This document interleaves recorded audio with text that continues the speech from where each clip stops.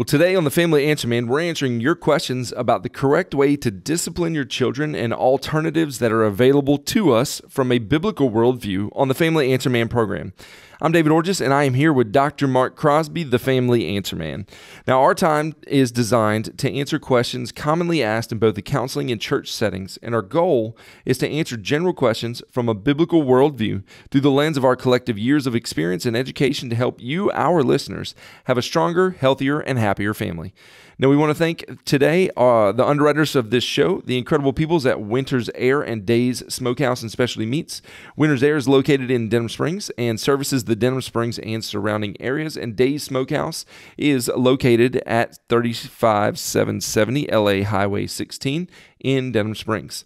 Now, this show is not a therapy session, and this is not specific advice to your situations. We do believe that mental health is a very serious issue, and family dynamics can be and often are very complicated. So, for in-depth answers to your questions, we encourage you to seek professional counsel specific to your unique circumstances. But we do hope that this episode of the Family Answer Man will encourage you and inspire you to make changes that will lead to a stronger, healthier, and happier family.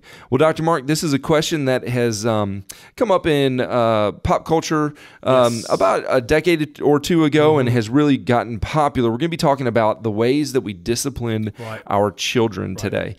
Have you seen a lot of change in the methods of how we discipline children? Yeah, I think there's unfortunately two extremes. Extreme number one is what many would call, and I'll just try to keep it as light as possible, but what many would call severe corporal punishment. And so severe corporal punishment, if we're not careful, definitely translates into abuse. And so there's been that. Many who are listening to us today maybe were raised in a family back in the 50s and 60s and maybe even 70s where severe corporal punishment was used. And by today's standards, some of that would be considered abuse. Yeah. On the flip side of that, there is the discipline, quote unquote, that has little or no consequence. Mm-hmm. In other words, the parent tries to maybe reason with a child who's going through a tantrum, and you cannot reason with a child going through a tantrum, but they're trying to. Or a parent is maybe trying to be rational with a 2-year-old, and they don't understand what that means. And so the point is that you have these two extremes of little or no consequence or discipline on one hand, and the child pulls down all the power. The child rules the roost, as my grandmother used to say. The child, ruins, the event or the activity because no one's willing to tell the child anything or set any standards or boundaries or restrictions on the child. And on the flip side of that, there's a child who lives in constant fear that if I don't eat all my peas and cornbread for dinner, I'm going to be spanked, or if I don't bring home straight A's, I'm going to be spanked, or if I don't, make my bed like a, military, colonel, I'm going to be spanked. And so these two extremes, I think, are part of the problem, I think, in today's culture, where, again, parents who are raised maybe in very strict standards are becoming very, very lenient. And now this leniency is now developing these children who are now pulling down all the power, and they don't have any real sense of structure or stability or sense of respect for authority. Yeah. And so, like many things in life, not going to extremes in our discipline is a great foundation to start from. Knowing what works for your child, knowing what works for you, knowing what your child responds to as far as discipline is very important. Again, I was raised in a generation, and many maybe listening today were raised this way, that they basically felt that corporal punishment was a one-size-fits-all. Right. That spanking solved everything. And I'm not saying that spanking didn't solve some things, okay? And it wasn't a deterrent, to oppositional defiant behavior. But the reality is it's not a one-size-fits-all. Every child is different. Every circumstance is different. Every family dynamic is different. And so being mindful of that and figuring out what works for you, for your family, for your child is crucial. But that's the key. What works for your child? Yeah. And what works being undergirded by the things that make your family system healthy and help your child be healthy. Exactly. So that leads us to our first question for the day. Our question today that's written in Family Answer Man. So if you want to write into us, we would love to have your questions and be able to answer those for you. You can get in touch with us at familyanswerman@liveoak.church. That is our email address, familyanswerman@liveoak.church. So the question that came in today is this. It says, I recently got a visit from Child Protective Services. Uh-oh. Right. The concern was small. It was a small bruise on my child's leg after a spanking. So the question, is spanking wrong, and what are my options? Is spanking wrong? Well, let's begin with the two words that most people don't want to hear. It depends. It depends. And here's what I mean by that. It depends on who's involved. Here's what most of us, I think, would agree to. You don't want mom's boyfriend spanking the child. You don't want dad's girlfriend spanking the child. So that's the first thing. The next question you want to ask is if spanking is wrong, is that depends on what is being used. For example, I've had people say to me that my dad grabbed anything around him. He grabbed an extension cord one time or whatever. Yeah. Back in the day, when people lived maybe, on small farms or where they had, cattle or what have you, or horses, I've heard of dads or moms in some cases grabbing a bridle and spanking their child. So most of us, I would hope, would agree that's not kosher. That's not appropriate. That's not what you do. But I've had parents say to me, I've had kids say to me that I just grabbed the first thing, to spank my child. That's not appropriate in my opinion. I would also say that it depends on the age of the child. I would say that spanking adolescent girls is not appropriate. Yeah. Spanking adolescent girls is not appropriate. And so that's important to understand and to note. The impact or the effects, again, is important to understand. Yeah. Not all corporate punishment is beneficial. As a matter of fact, there's been some studies that declare that in some cases, depending on the age and gender of the child, corporal punishment creates a sense of resentment. You begin to resent your parent. You begin to become bitter towards your parent that does this. So in many cases, here's my point. Corporal punishment is not a one-size-fits-all. But the question, again, is corporal punishment wrong? It's not wrong as long as it's not done in anger. Yeah, that's a really big point. Because what happens is sometimes a parent will use corporal punishment to release their own anger onto a child. And if we're going to be real and honest and open, I would venture to say that most of our listening audience has experienced this or been a part of this. That out of anger, we would spank our child. Number two, make sure that if you're going to use corporal punishment, it has a limit, okay? There's a limitation there. And also make sure that what you're doing in the realm of corporal punishment would not be considered abuse by today's standards. Not only that, I would say this. If the child is under 10 years of age, then okay. And if the child must be older than 2 years of age, then okay, corporal punishment may be effective. But before then or after then, there may be a problem with corporal punishment. So I'll unpack that a little bit. Why some of this might seem very redundant, but I'll ask the question anyway for the people that are listening. Why is it not appropriate to spank between 0 and 2? Oh, because number one, the child doesn't understand why they're being spanked. Number two, the chances of injury are extremely high, especially if it's a large parent, if you will.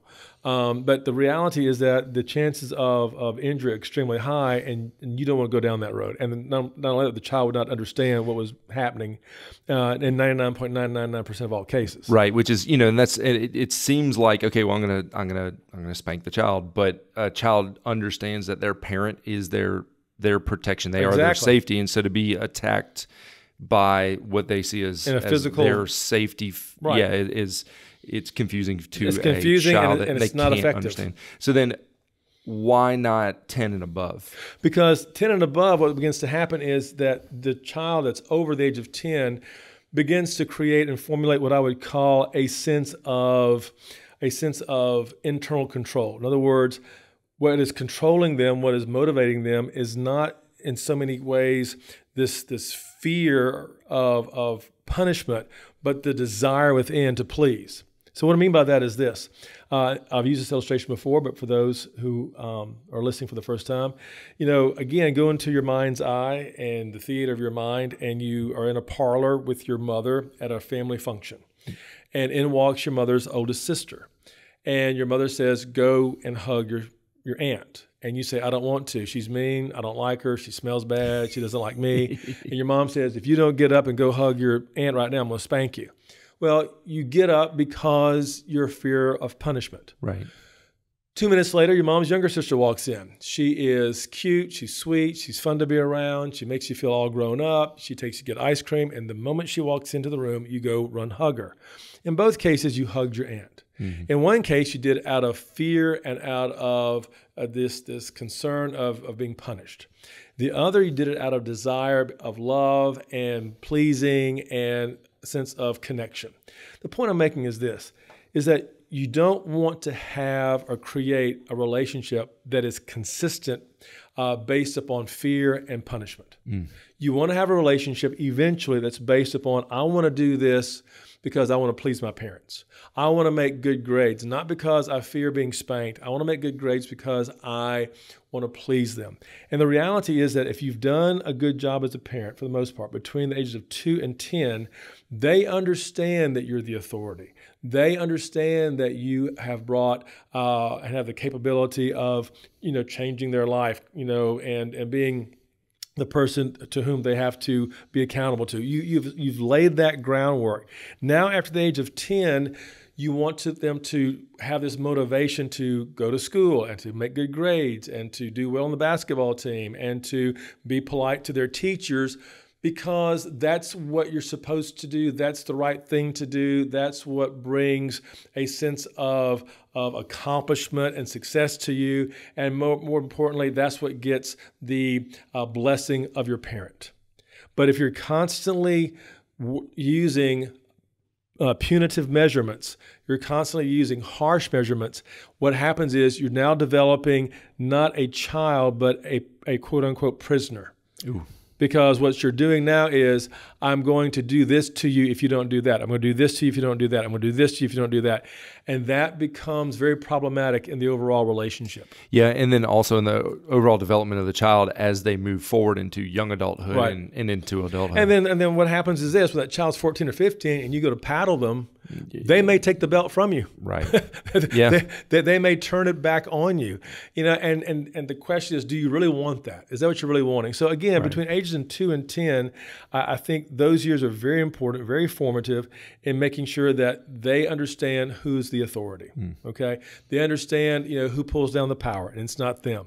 But after the age of 10, maybe even age 11, but as they are approaching adolescence, the dynamic begins to change. And you want them to have this internal control. I want to do well in school. I want to please my parent. I don't want to follow the wrong crowd because I don't want to embarrass or upset or displease my parents. And that's why that's so very, very important to note. So again, I would say this. Make sure that the punishment has a limit as far as if it's corporal punishment. Don't do that which is considered abusive. And make sure that you understand the importance of external control versus internal control. Here's the primary point. Establishing authority is important early in life. Okay. I'll say that again. Establishing authority is important early in life. So if the child knows at age 2 or 3 that mom and dad is the authority, if they understand at age 5 and 6, mom and dad is the authority, if they understand at ages 8 and 9 that mom and dad is the authority, chances are that's going to carry over into their pre-adolescent and adolescent years. But if you don't establish that, if you let the child hit you when they're 4 years old, if you let the child's tantrum run and ruin your life, then what begins to happen is they begin to think they're the authority. Ooh. And that only gets worse as they get older. And that's why, when kids are 10, 11, 12, 13 years old, they start telling their parents what they will and will not do. Yeah. And you see that happen, and that's where parents then at that point are scrambling to figure out, okay, how do I now become the person who's in charge? And that's when, exactly, and that's when it's a little bit too little too late. And that's when sometimes dad or even sometimes mom will bow up and make all these, punishing threats to their 13-year-old because they didn't do it when they were 3 years old. Yeah. And so there lies, part of the concern, part of the problem that we're seeing today. So establishing authority is important early in life. The next point is this: as they get older, establishing a relationship also is very important because, again, there's something inside of the child that wants to parent in their world, in their life. So establishing that relationship is important as they get older. So here's some alternatives. The person asked about alternatives to corporal punishment. And I think there are some good alternatives out there that may be even more effective than what we call today corporal punishment. Number one, natural consequences. In other words, if a child, let's say using athletics as an example, doesn't show up for practice, he or she's lazy, I don't feel like going, or they don't make the grades and they get kicked off the team. Don't be the parent that goes to the principal or to the coach and says, well, look, my child, he made a D- in algebra, or I know she hasn't been to practice for 2 weeks, but because she was just lazy. But, do you think we could work something out? Right. No, let the natural consequences, be a part of this. You didn't make the grade. You didn't show up for practice. You get kicked off the team. Some parents, hate this. But if your child is not doing their homework, if they're not studying for the exam, they may have to repeat the 4th grade. That's a natural consequence. Sometimes as the child gets older, you say to your child, hey, put on deodorant, brush your teeth, take a shower, and they may not want to listen. You're talking about middle school boys, aren't you? Exactly. They may not want to listen. But the first time that little girl says, you stink, you smell bad, your breath is awful, that may be a natural consequence to say, maybe it's time for me to put on deodorant, brush my teeth, take my shower. Not only that, but sometimes as they get older, when they're 16, 17, you tell them drive safely, but they got a speeding ticket. No, mom and dad, don't fix the ticket. Yep. Don't call your deputy friend. Don't call just because you know the sheriff. No, let them pay their speeding ticket. Don't you pay it, mom or dad. Let them pay it. Well, they don't have the money. Well, you know what? They don't drive. Yep. Okay? Yep. So those natural consequences are very powerful and very important. Is it easy? No. It wasn't easy for me as a parent. It's not easy for you, but these natural consequences are very important. Maybe if they break something, especially out of anger or maybe intentionally, they need to pay for it. Pay back maybe with interest or whatever. So that's important to note. Another alternative is this: removing things that they must earn back, whether that be a privilege, whether it be a device. And what I mean by that is this. Let's say your child, you tell them to be home for 11 o'clock and they come home at 11:30. Maybe what needs to happen is this. In order to get that privilege back of having a later night, say from here on out, I'll let you go out with your friends, but you got to be home now for 10. For the next 3 weekends, when you go out with your friends, you got to be home for 10. And if you can show up by 10 o'clock each one of those Friday nights, here's what I'll do. We will go back to 11 o'clock because you've proven to me that, yes, you can do this. What happens is this. What happens for a lot of parents is that if their child, say, breaks curfew or whatever, their parents will say, you can't go anywhere for a month. Right. Well, here's the problem with that. All your child is learning how to do is time. Yeah. And that's what prisoners do. Prisoners are just doing time. And so all your child's got to do is wait it out and they get to go back. No, but if they learn and if they have to earn back that privilege, then that's what they do to show, hey, I can do this. I can listen. Well, it ties the consequence to the infraction, and Right. it teaches how to not repeat that. Right. Yeah. So, let them go out with their friends. But when all your friends are still out till 11, 12 o'clock, whatever, you got to be home for 10. Another thing that I think is important that's an alternative to corporal punishment is a work detail on weekends or after school. If they did something that was defiant, or they did something that was oppositional, or they did something that was disrespectful, maybe they have the work detail for the weekend. Yep. My dad used to make me chop wood, and then I would stack it up on one side of the yard, and Mom conveniently, quote unquote, didn't like where it was, so I'd have to move to the other side, and then of course move it back to the original side. Okay, so instead of sleeping in till 10 o'clock or the crack of noon, on Saturday morning, you got to get up at 7:30. You know, you've got cars to wash. You got, weeds to pull. You've got, yard to cut. You've got wood to cut. You've got, the dog to clean. You've got your bed to make. You got to make your sister's bed. You got to, unload the dishwasher. You got to take out the garbage. You got work detail. Yeah. And 2 weekends of that may register with some kids who say, you know what, I'd really love to sleep late. I'd really love to be with my friends. I really love to, go work out. Well, that has a positive aspect to it as well. Yeah, it is a consequence, but it's not, like you said, it's not just strictly a punishment. Those things create good work habits. Exactly. They create new life skills. Yeah, there's a positive element to it as well. And what I've told parents is that sometimes, if your kids, and I use this a lot, and please, listening audience, don't take this the wrong way, but a lot of times, a kid will come home with all D's and maybe an F and maybe a C minus. And so I say to the parent, maybe they need to learn how to wash dishes a lot. Maybe they need to take out all the garbage a lot. Maybe they need to learn how to do a lot of manual labor a lot, because with the understanding that if you don't get your grades up, look, these jobs have to be done and they have to be done by somebody. Mm-hmm. But if these grades don't come up, your options later on are going to be limited. Mm. So you better be really good at some of these other things, because your options are going to be very limited as you get older. And so that's important to note. The next thing I tell parents is this: if their kids are acting up in Walmart or the store or wherever, stop the show. Stop the show. So you say stop the show. What I mean by that is this: if they're having a tantrum in the middle of the store and because they want a toy, you're not giving them, and they're just going crazy, just walk out the store. Just bring them, go out the store, let them have their tantrum where there's no audience. Stop the show and let them know that we're not going back in that store, and if you pull that again, you're not going back in that store. I'll get a babysitter. You'll stay at home. I'll bring you to your mama's, whatever. But you stop the show. Next, let them know what you don't like. Here's the thing. Sometimes we don't establish the rules. In other words, we kind of think our kids should know the rules. Yeah. But the reality is, you go to the local pool, you go to the local library, you go to the local, gym, and there are going to be rules. Mm-hmm. Don't do this, don't sit here, don't wear that, whatever.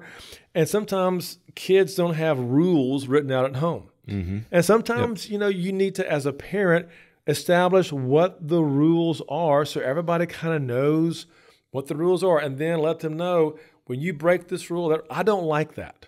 Let them know you don't like, and don't let them respond. Just simply say, I don't like what you just did here. You broke the rule, and then walk away. Yeah. And then sometimes you come back later with, and here's the consequence. Which keeps you from disciplining in anger. Exactly. And it keeps you, here's the thing. Here's the thing.